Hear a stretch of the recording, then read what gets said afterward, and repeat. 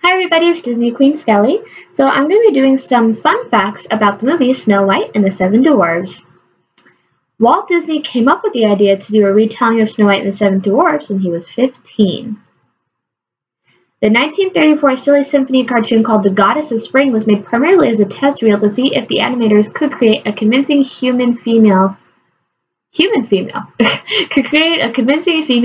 character. Originally, the movie was budgeted at $250,000, but after production ran over, it ballooned to $1.5 million, an enormous sum in the 1930s. Walt was forced to mortgage his home to pay for the production. Lillian Disney, Walt's wife, thought the movie would bomb. Such a supportive wife. It took almost 2 years to come up with the final renderings of the Seven Dwarfs. Rejected names for the dwarves included Jaunty, Blabby, Dirty, Gabby, Biggy Wiggy, Gaspy, Gloomy, Awful, Deefy, Hoppy Jumpy, Hotsy, Nifty, and Shifty. 6 of the dwarves have eyebrows modeled after Walt Disney's. Happy was the exception. His eyebrows were white and bushy.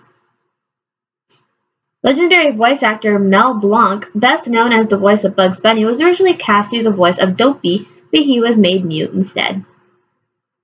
Lucille Laverne, the voice of the Wicked Queen, was able to achieve the raspy old hag's voice by removing her dentures. If you watch closely, you will notice that after Snow White is awakened by the prince's kiss, she kisses 6 of the dwarves goodbye. She does not kiss Sleepy. The prince was intended to be a prominent character, but the difficulty found in animating him forced Walt to reduce his part significantly. 19-year-old Adriana Caselotti voiced Snow White. Walt wanted to keep Snow White's voice special, so he held Adriana to a very specific contract, and she was never allowed to perform on stage or film again. But Adriana did sneak in another uncredited voiceover in The Wizard of Oz in the scene where the Tin Man sings "If I Only Had a Heart." She is the voice that says, "Wherefore art thou, Romeo?"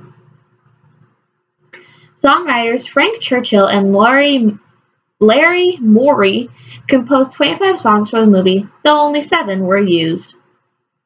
Snow White and the Seven Dwarfs was the first film to ever release a motion picture soundtrack. A short film sequel titled Snow White Returns was planned. It never left the pre-production stage, and no reason is known why Walt decided against making it. After the film's run at New York City's Radio City Music Hall, many of the velvet seat upholstery had to be replaced. Young children were so frightened by the sequences in the movie that they wet their pants, and consequently the seats. Snow White was the highest-grossing film ever for exactly 1 year. It was surpassed by Gone with the Wind. Okay, the profits from Snow White and the Seven Dwarfs allowed Walt to build Disney Studios in Burbank. Thank you guys so much for watching. Have a great day.